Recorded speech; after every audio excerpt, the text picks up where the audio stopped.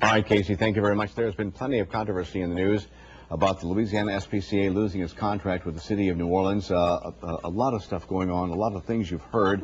Anna Zorrilla is in from the SPCA with her dog, and Mila, who apparently is very nervous about being on TV today. You know, she is just, she's a Jack Russell Terrier, and she's 11 years old, and she's very excited, and she just wants to check everything out right now. Put it down with one of the crew before she goes like nuts here.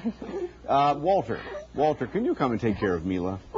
And we'll get to this interview, because poor Mila is Poor Mila, she's ready to go check everything out right here. Maybe Santa can give her a steak in the kitchen. All right, let's talk about this contract. Right now, you guys have been in negotiations. The negotiations broke off. The rumor is it got very heated. It was a very tense negotiation. Was it? Well, I think what people saw at the city council meeting back in October has been a pretty good illustration of how these negotiations really have not gone very well so far.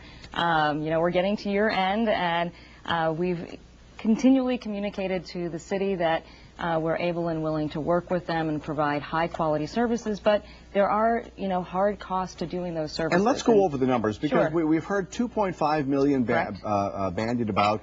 You guys did want 2.5 to run it. The mayor offered you 1.5. The city council came up with an extra $200,000, but the 2.5 doesn't tell the whole story. Exactly. 2.5.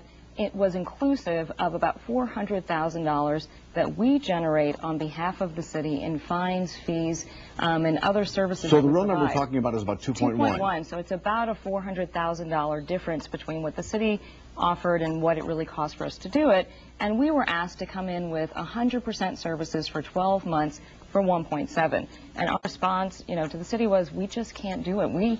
You know, our budget is so tight already. As you know, we raised so much money already. You know, taking on $400,000 of additional, you know, cost is just something our organization just can't absorb. There's nowhere for us to cut that much without impacting the quality of care for the animals or the services to the public.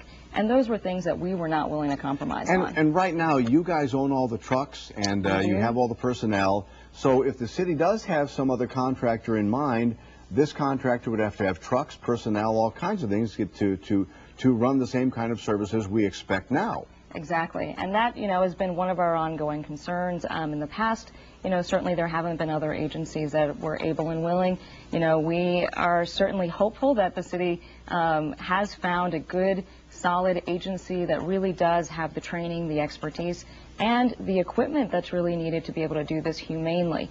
You know, it takes more than just a building and a truck, you know, to make it all come together and for the animals to be really well cared for. And then we have heard that the city was accusing you guys of kind of breaching your contract by stopping taking in animals, I think starting today. But you're saying that they stopped paying for the fuel to run your trucks earlier in the month. About 20 days ago, they cut off our fuel, and so we've been actually funding the fuel just through our own private donations. We are providing services through December 31st, so there's no breach of contract in terms of our services. However, as you know, in order to hold animals for the appropriate time period, we cannot continue to take animals in beyond today. From the city? Well, that are strays. And so that's, I think, the key distinction here. Bite cases we stopped taking this past Monday. Strays we stopped taking today. We'll still take animals turned in by their owners that need to be rehomed. And that's really the best we can do. We're providing care for all the animals that have come into us through the end of the month. We're still responding to emergencies. We're investigating cruelty.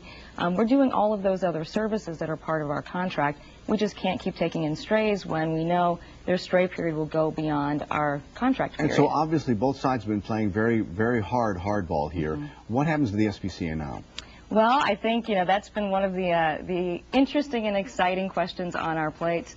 We're not at the core, we're not animal control. We are a nonprofit humane agency who happen to do animal control on a private as a service, right? And so there's so many other services that we've been doing for our community. So when you think about disaster preparedness, when you think about spay-neuter, community clinics, humane education, feral cat trap, neuter, and release, those are all programs that are of the SPCA, not part of the contract.